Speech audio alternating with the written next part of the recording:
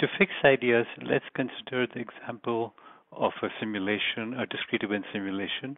And to make it simple, let's assume there's a kind of a bank, and in this bank there's a bank teller, and customers arrive to the bank from the outside, and they are served by the teller, and after they get their job finished, they'll depart.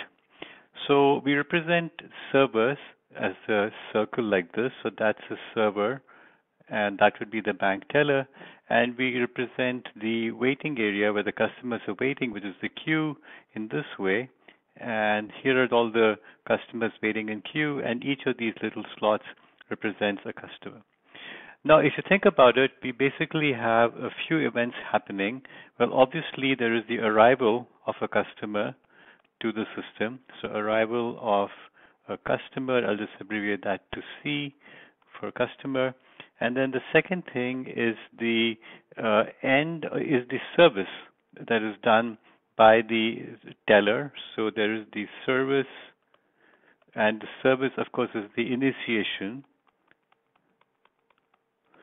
and then the service completion. And at the time of completion, we're going to essentially remove the next customer from queue and serve them. Next customer from queue. And this corresponds essentially to the initiation of the service for the next customer. So what we have to do in the simulation then is to essentially create a stream of arriving customers. So we have to create the arrival stream or arrival process. I'll just call that create arrivals. And then we need to essentially mimic the queue.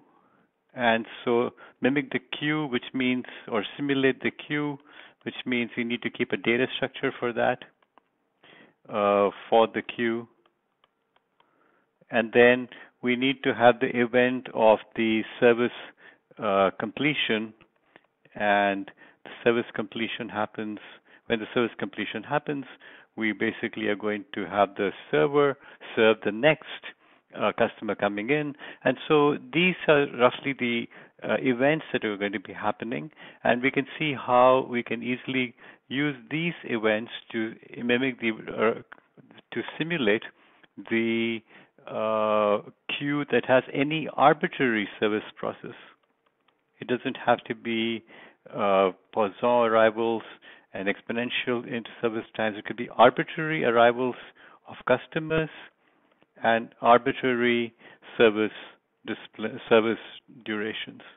In other words, we can simulate a GG1 queue easily, and we can make this in fact a GGN or queue where we just have multiple servers, and that's the power of simulation, to make it as complicated as we want and still be able to get things such as the mean time in queue, the number of customers in queue, etc.